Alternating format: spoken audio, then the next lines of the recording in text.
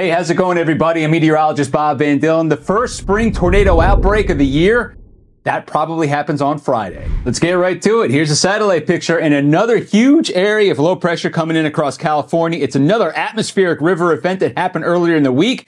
That energy is going to slide through California into the Four Corners, ultimately open up across the Plain States and dig in. Let's look at the 500 millibar level on the GFS model. Where's the energy? Where's the vorticity? Where's all the spin? Mostly across the West Coast. Here's the way it looks right now. I'm going to zoom this through. Here we go on Thursday. I'm going to have the energy go right through the Four Corners. It begins to open up Thursday evening, and here we are on Friday. Notice that big trough digging right down through the Plain States into Texas with all that energy rounding the base, ready to eject into the lower Mississippi Valley. That is where the energy is located for the day on Friday.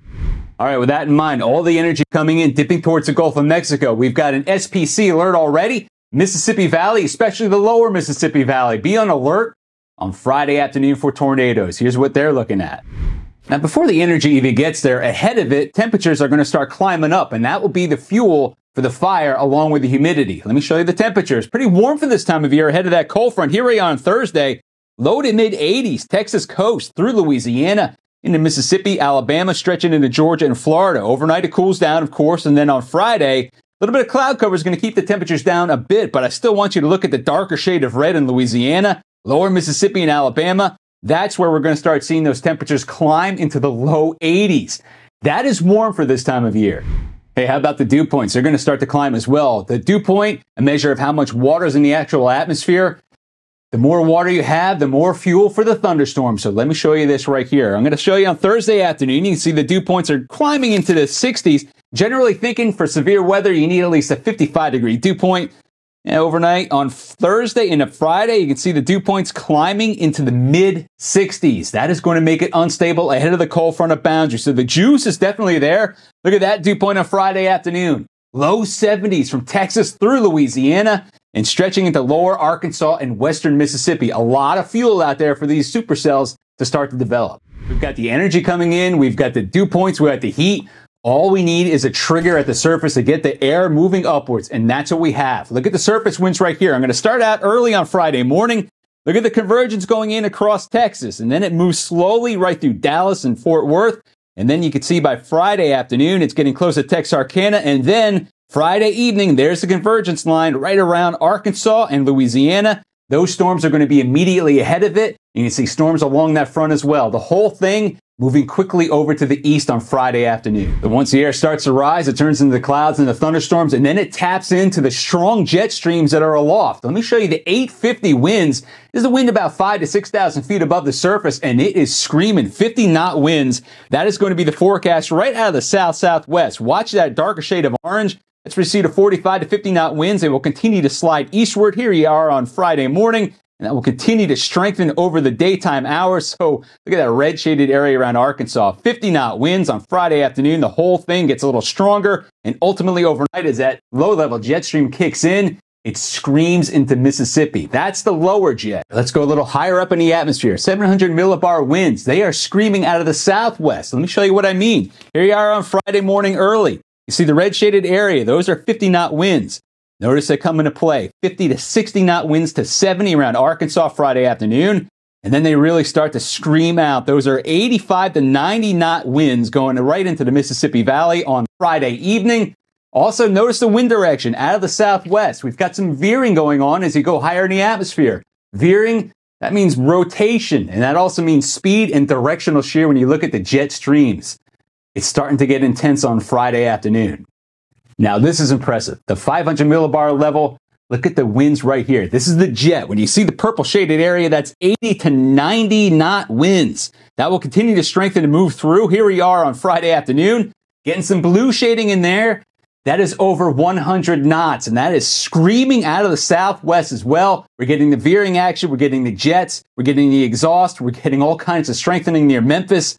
That is early on Saturday morning, so those lines will continue to press and plow through western Tennessee, northern parts of Mississippi, and Alabama as well. So now we've got the building, we've got the convergence, we've got the spin. All it needs is exhaust. So for that, you look at the 200 millibar level. Here's what we're looking at here. 200 millibar jet, it's going to be up to north a little bit farther. Let me zoom this through.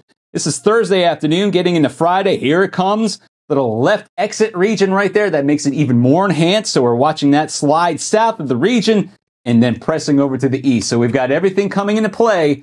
What about that supercell parameter? Is it high? Let's look. The supercell composite parameter. Let's take a look at this thing because it's starting to build also. This is again the GFS model. It's not for sure, but it's a pretty good indicator. Here we go. This is on Thursday morning. I'll take you through that. Thursday into Friday. And then Friday morning, it starts to build. Here we go on Friday afternoon. Notice the yellow shaded area right there. That's where you see a composite index of about 9.5 to 10. All you need is really 6 or more to make sure that the supercells are going to actually happen. Now that we've got 9 and 10, it's a good indication that we will see supercells. Now, what is that supercell composite parameter? Well, it takes into account the instability, the wind shear, and the helicity, which is essentially the spin. When you see this getting up there, you know you're in for an afternoon. And just for giggles, let's look at the SIGTOR, the significant tornado parameter. Look at these numbers right here. You can see on Friday afternoon, they start to climb up there. And you look at the scale off to your right. I think we peak out in the yellows right here, which is about a 3.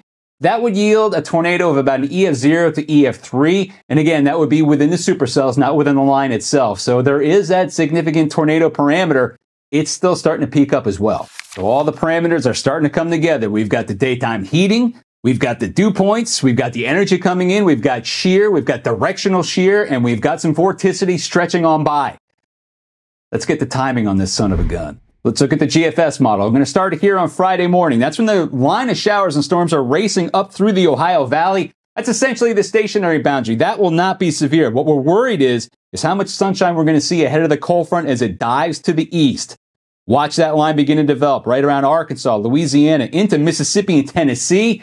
That is Friday afternoon, stretching out through Friday evening, and then overnight into Saturday morning. The whole line races right through Georgia, the Carolinas, and turns into a major storm around the Great Lakes, the Ohio Valley. Look at the winds pick up right there. Rain on the east side, a mixture of snow and rain around Chicago on the backside. This storm is not going to be over once the severe weather stuff ends on Friday. Saturday, it turns into a big troublemaker for the Northeast. All right, everybody, now you know what's going on. The first significant tornado outbreak of the springtime. It's most likely going to happen on Friday. Stay safe, everybody, and if you like this update, please hit like. If you really liked it, heck, subscribe to my page. I'd appreciate it. All right, we'll see you.